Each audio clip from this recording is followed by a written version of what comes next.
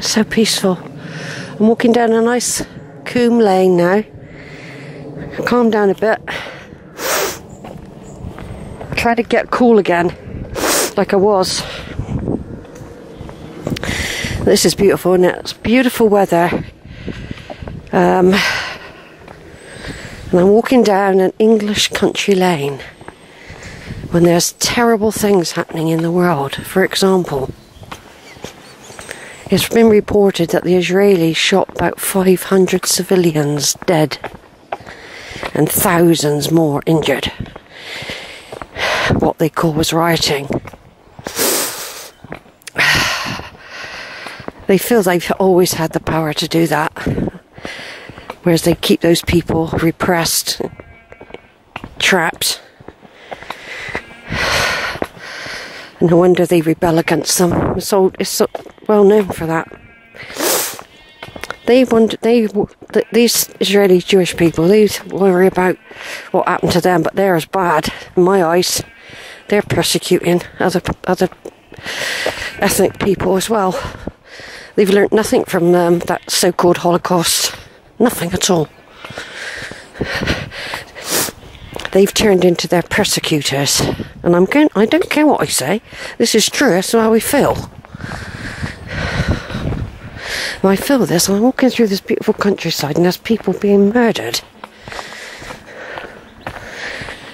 This is how the other half live in our country. When there's people dying on the streets and freezing in the winter and starving. But you can't blame these people that live like this, because they've managed to make it. They managed to get the jobs, maybe they had opportunities. Not everyone has opportunities, you see. Not everyone is born into privilege. Some people do make it and work their way up. And I think that was probably more possible 20, 30 years ago than it is now. I don't know, really. I don't really know about that, but basically all I know is that we don't share enough. Power, control, property is still the same. But I shouldn't be talking that on this beautiful, lovely day, but sometimes those are the thoughts that enter one's head with the contradiction of life. You've got all this beauty here. Let me just zoom in.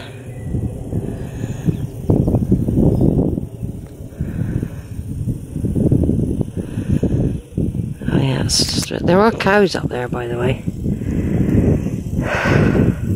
They tend to be friendly though, the ones that have got the freedom.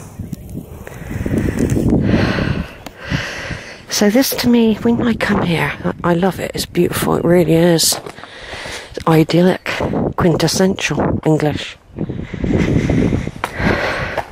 And I found in my family tree that we were privileged back in time. Lived in big homes, mansions, castles even. Now it's our turn to experience other stuff. So we're entering the village of Compton Bishop. The Compton house is back there, it's probably a mansion. There's our St Andrews there. Now what I remember is that I couldn't get through the gate. They've got two gates. I was too fat. I had to walk right round. Oh, that sounds refreshing, doesn't it? A little stream coming off the hills. Lovely. Well, I'm just going to turn off at this point and say it is a lovely day. I'm enjoying it. It's just brilliant, you know. But such as human mind, you can't always stop your mind from thinking about other stuff, and I don't see why I shouldn't mention it. Over and out.